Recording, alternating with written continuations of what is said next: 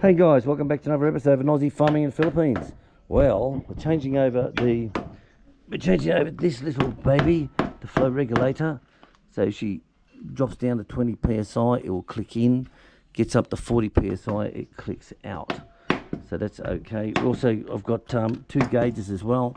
One gauge for this, and because you can see here, she's pretty ugly, mate. She's ugly as my ex-wife, mate. Ugly. Now the way that this system here works is that it comes from your pump through here and up to here. Now this goes into your household and this one goes into your tank. So when it's turned on, when it pumps up and it gets to 40 psi, it will shut off, and then the water from your tank will come down and feed your household. So there's no one lead. The old days was this went directly into the tank, then you had another one coming out. You don't have to do that with these type, but I'm still on the old school. So what we're going to do is replace this one down, and like I said, she's a bit tethered, guys. She's a little bit tethered. What is tethered? Tethered is fucked-ted. Fucketed. It's fucketed. It's fucketed. Take that, all you trolls. A new word for you. Fucketed. Right, so that will go well. And like I said, this is the second one here I have to replace as well. It's this little baby here. So all things going equal, and if the moons are all lining up together and Venus is on her anus, let's see. Right, so while this is happening, we've still got full water to the house. The reason being is the 12-volt system was originally came in here, it went to the washing machine for rainwater to the washing machine. It was original, and I just broke into it up here and fed it back into the inlet side here. So this is the tank here, and this is the 12-volt here. Right, so I turn this one off now. We'll go back to 12 for check. So I've drained this to what I need. So now if they turn on the tap inside, the 12-volt under pressure will come on and we've got water. So it doesn't matter. If we're in a brownout, we can still operate quite well. So think about your system, guys. When you build, if you build your farm and you have to say, right, I want a backup water supply because there's so many brownouts here. Okay, brownouts, blackouts, whatever you want. It is, have your backup system.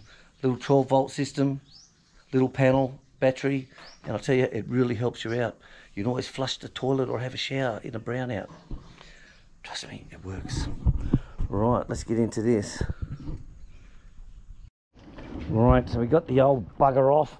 Got the new bugger going on now. So they last a few years, guys, so they're not too bad.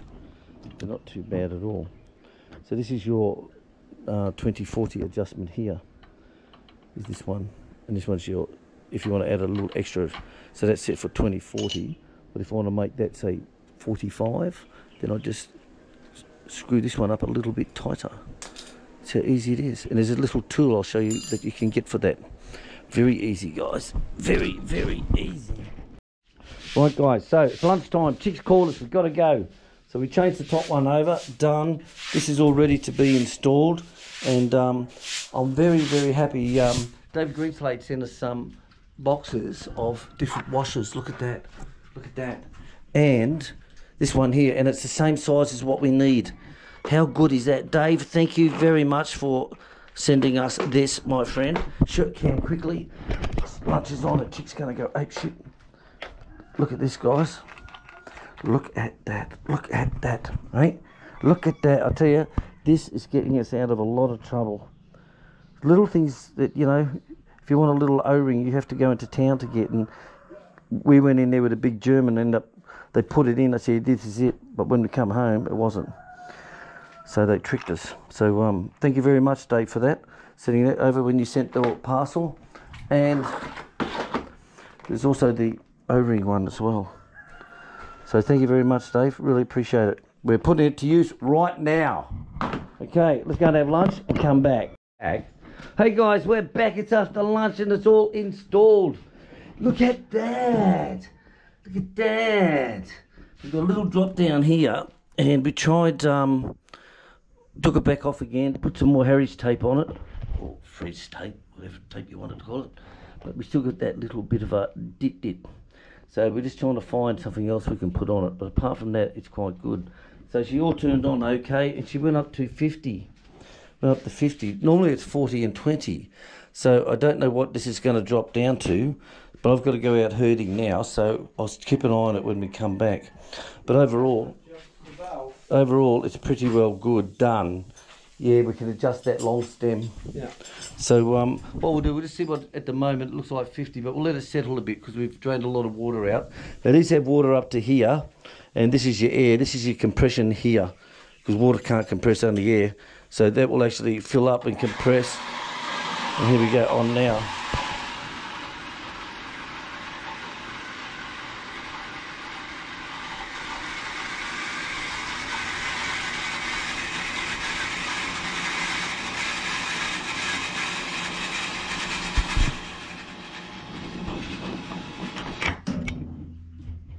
Okay, so what's that saying?